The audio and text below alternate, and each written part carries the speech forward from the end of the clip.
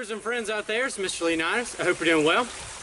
And I have with me today, this is the SOF Chopper, the SniperBladeworks SOF Chopper made by Condor Tool and Knife. And if you haven't seen the two-part review I've done of this knife, please check it out. I'll have the links to those in the description box.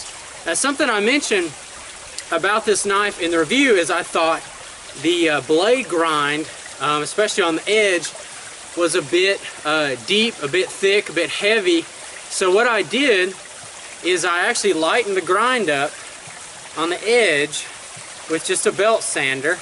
And I didn't take any video of that because it was kind of just a trial process for me. It's not something that I usually do. But all I did was I just smoothed out the edge, almost, I would say 7/8 of the cutting edge here. And I created what you're going to call a convex type edge, but I didn't get the tip here. What I did is I just taped off the tip. I wanted to leave it as thick as possible because I wanted more weight in the tip for chopping, and also I want it nice and big and beefy and thick for things such like as digging and prying if I have to do that with this knife. But I basically just thinned, then smoothed this edge out and made it not quite so deep, lightened it up. And what I'm doing today in this video is I'm just going to do a little bit of testing with this knife on a couple of wood processing techniques here. And what I'm going to do is I'm going to chop up some fresh live wood, then I'm going to chop some dead wood, and then I'm going to do just a little bit of batoning and check out the performance of this knife. Now I did a little bit of testing with it the other day and it seemed like it did upgrade the knife. The performance was better, but I just want to go ahead and get it on camera and see how it works. So let's check it out. So I'm going to start with the live wood here. It's a pretty thin piece. I'm going to just work my way down on the thicker end and see how the SOF Chopper performs.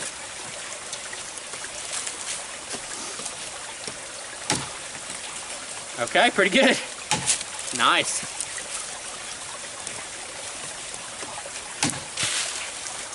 Really liking it so far.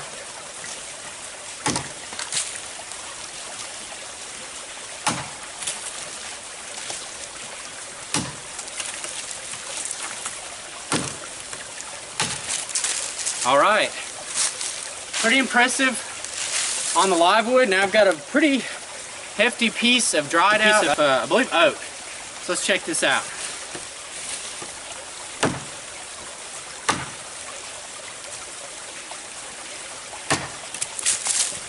Okay, pretty impressive.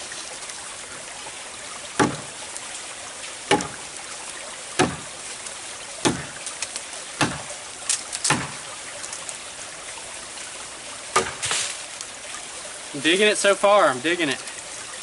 All right, it's a pretty hefty chunk here. Let's check it out.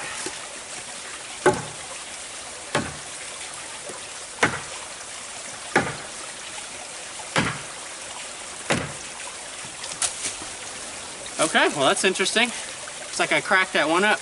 Okay, so now for the batoning.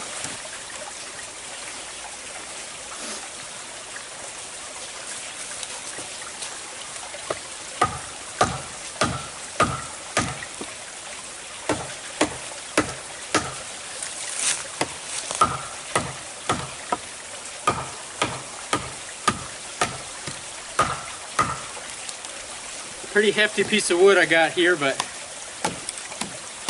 I would say the knife is performing extremely well at this point. Wow, okay. Give it one more shot.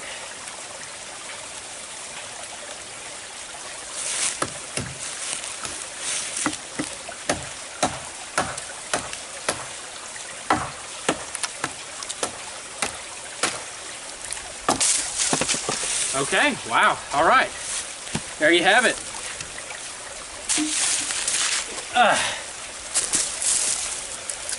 All right, guys. Well, I have to say that convexing the edge, that portion of the blade, the majority of the blade, 7/8 of the blade, in my opinion, really improved the capabilities of this knife. Because I was pretty happy with it beforehand, but I thought it could do a little better on the dead wood, maybe a little better on some of the chopping power.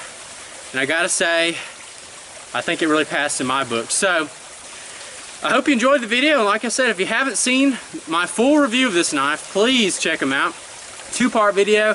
I do a testing section video, and then I do the discussion, and I talk about the specifications and my thoughts on the knife in the second part. So please check it out.